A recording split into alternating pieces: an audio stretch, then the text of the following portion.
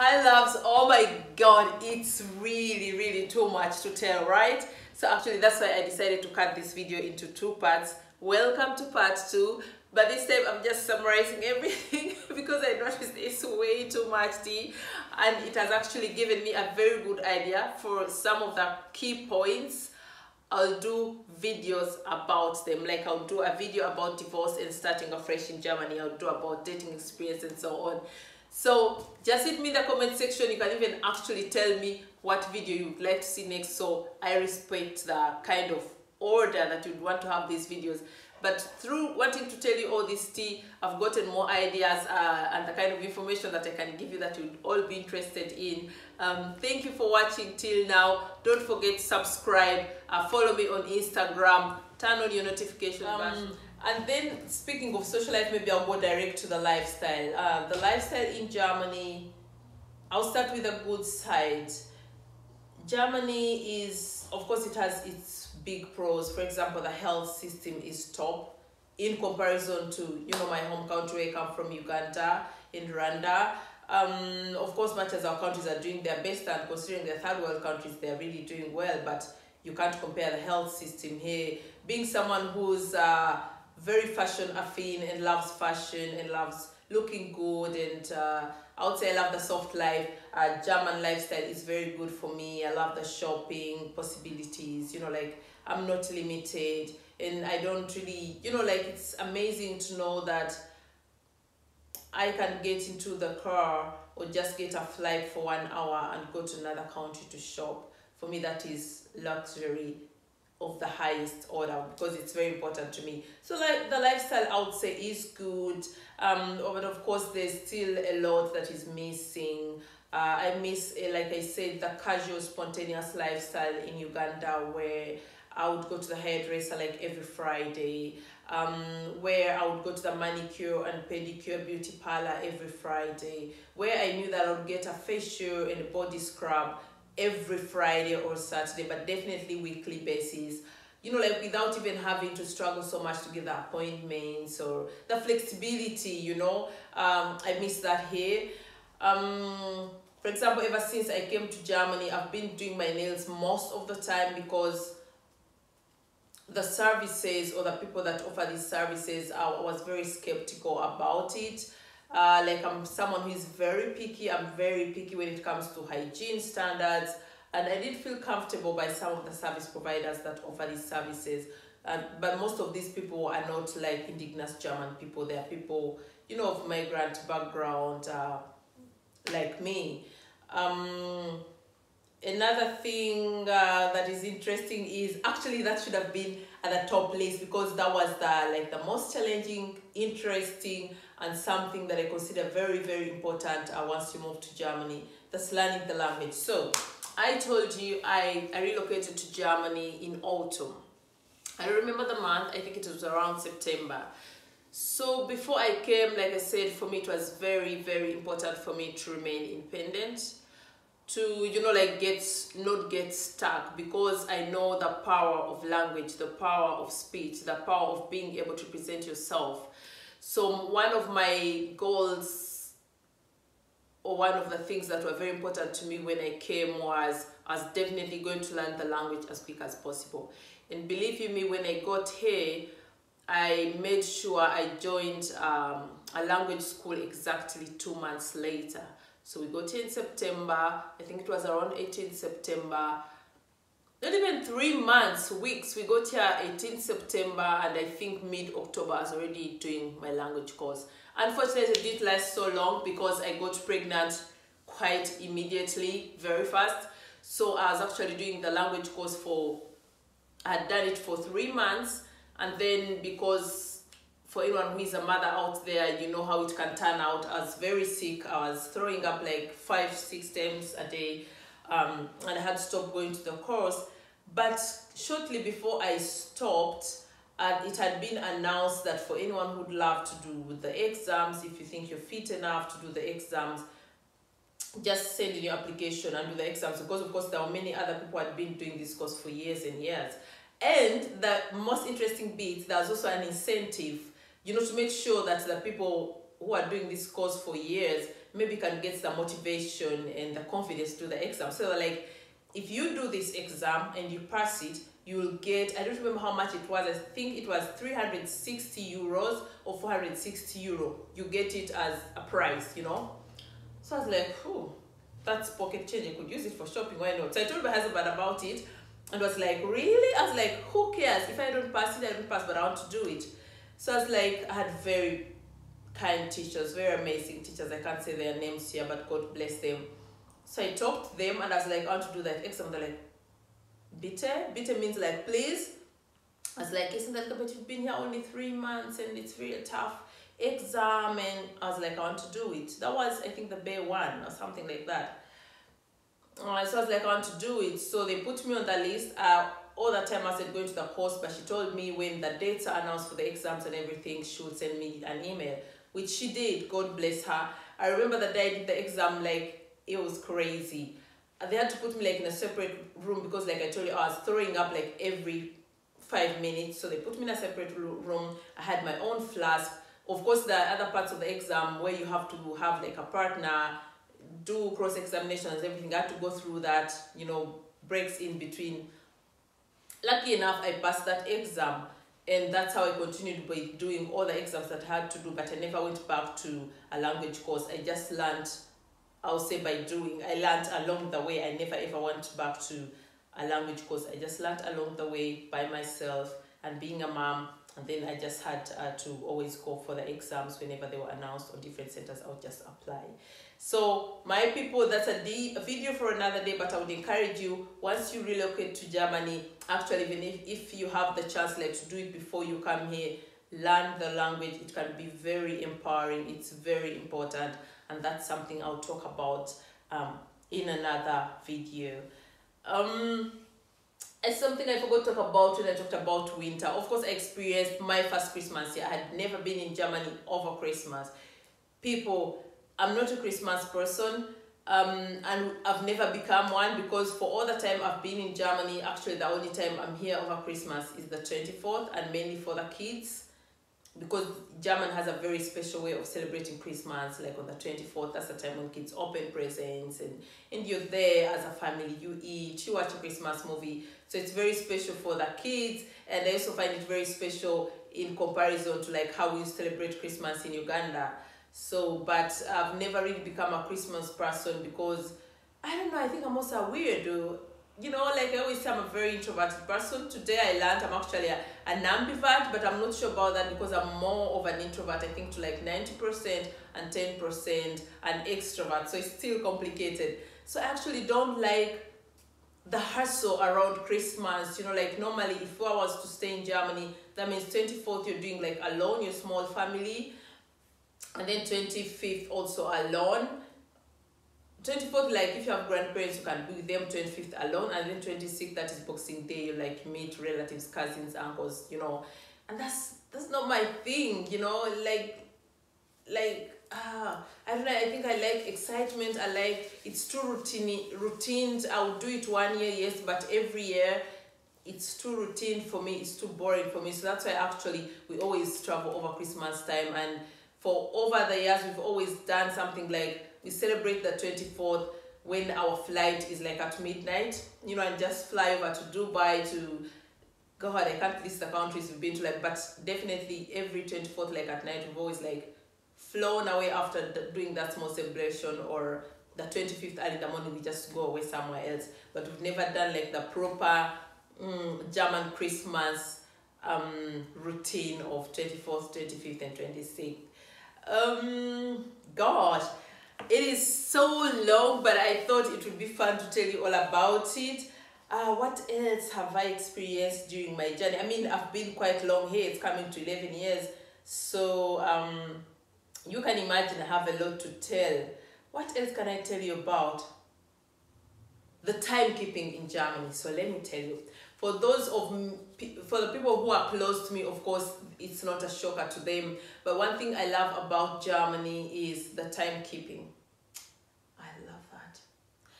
And let me tell you, it's not something that I got into when I got here. I've always, like I've told you, my character, I'm kind of a perfectionist. I'm very structured. I like things moving. I love reliability. I don't like this business of we'll see. I don't like that statement, we'll see. I don't like people who dilly-dally. I'm someone, if I say I'm going to do something, I'll do it. And if I'm not going to do something, I'll tell you I won't do it. And if I tell you I'm doing something at 2, then I'm doing it at 2. So definitely when I got here and got to know the culture, how everyone is, you know, like disciplined, I was like, thank you, God. Thank you. You're amazing. Because I really can't stand when someone can't keep time. And for my African brothers and sisters out there, that would be something really nice to pick up from the German people. Keeping time, punctuality is a form of showing respect, okay? So, another interesting bit would be driving in Germany. Like I told you, before I relocated here, I made sure that I got an international driver's license because I didn't want, you know, like to be dependent on anyone. So I decided I'm going to get my driver's license so that when I get to Germany, I'm able to remain mobile. You know, like when my husband is working, I'm not so dependent on him. I don't know how many times I used that license, like the international driver's license, because like I told you, I came in autumn, winter happened, and I got so scared. So basically, I think the only time I got to drive was like drive to the shops, like do grocery shopping or just go to the cafe, because I was not working at that time, so I was basically very idle, very bored. Driving my son to kindergarten and, you know, just hanging out every once in a while. I was hanging out a lot by myself because in my head, at first I thought it's, you know, you call people up. I had very good sisters-in-law, but every time I tried to plan something with them, they're always busy. So what I'll do, I'll wake up in the morning, you know, take my son to school, have breakfast out. Actually, I think the first year I was always having breakfast out. Like I would go somewhere to a cafe, have breakfast. After that, go shopping. I think I was shopping like every day. And with shopping, I mean shopping, buying this and that. But my husband tolerated that because he knew how difficult the transition was for me. So I never basically got to use my international driving license for a long time. For the long distances, my husband was always driving me, or like when I had to drive to the salon, to the Afro hairdresser, we had to use the highway, and so I wouldn't drive because I was very scared of the highway. Speaking of the highway, anyone who's been to Germany, if you have Google, just Google what German highways are.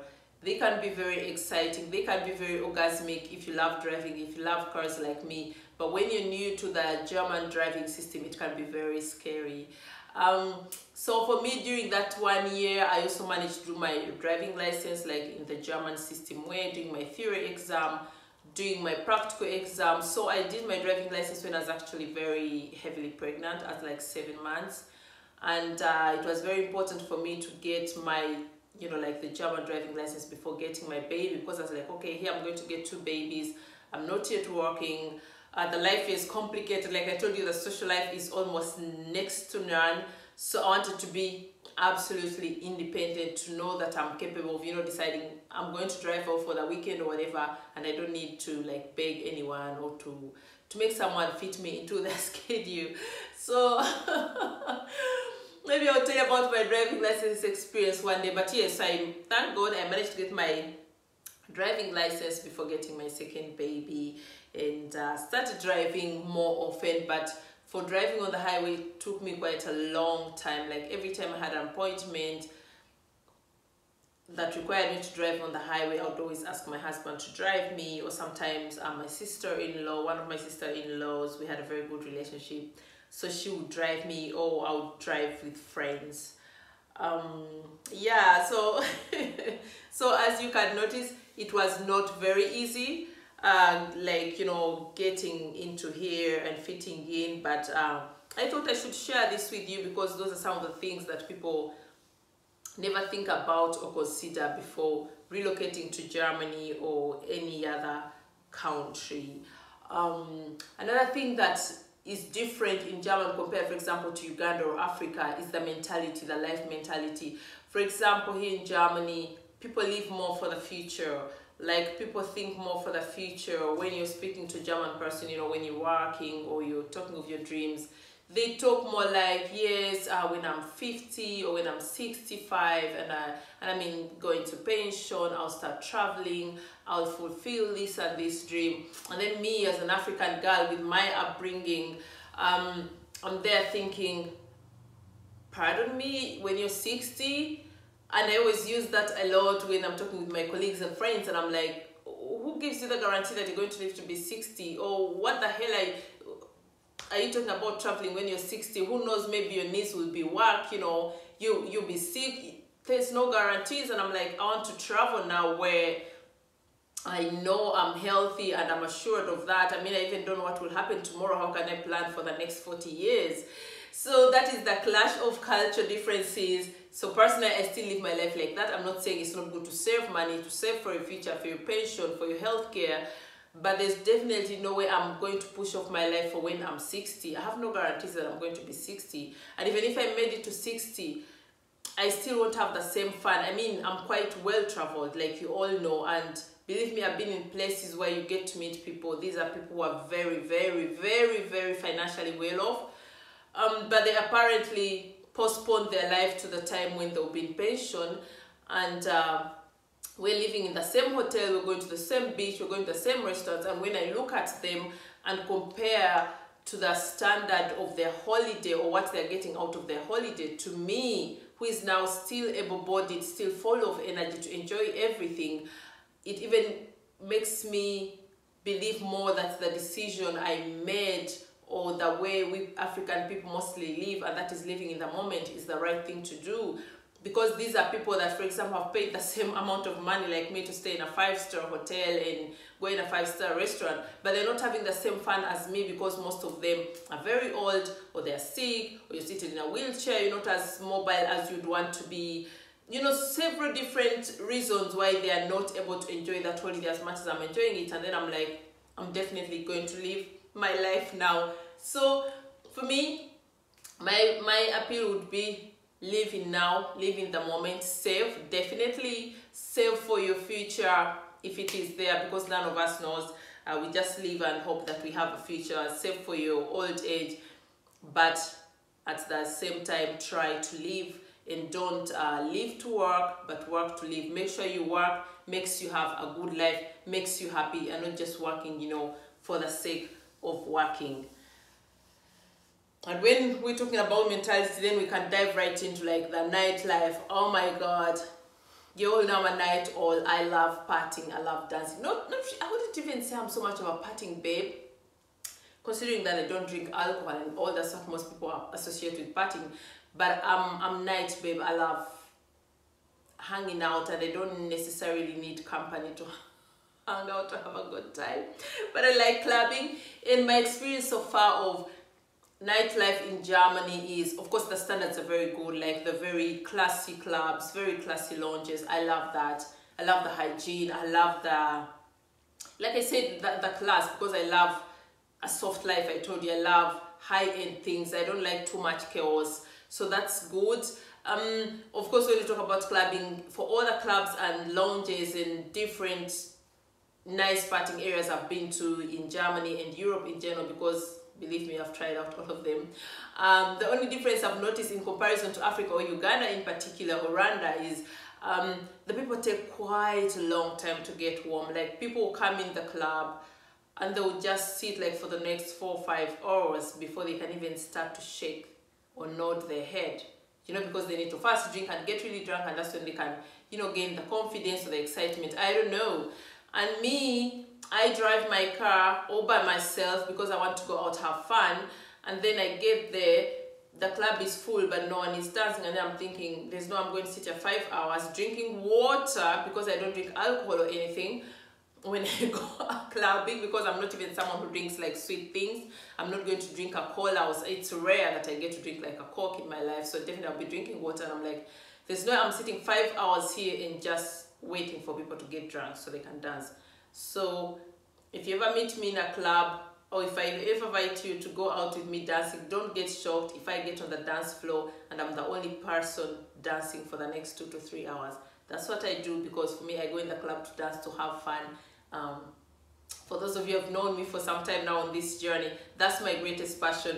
So I enjoy that. But the difference is I love the vibe in the clubs in Uganda or Rwanda. So for my Ugandan people, maybe one day, definitely, I'm thinking of in future doing a few networking events where we get to meet and network and, you know, get to know each other face to face.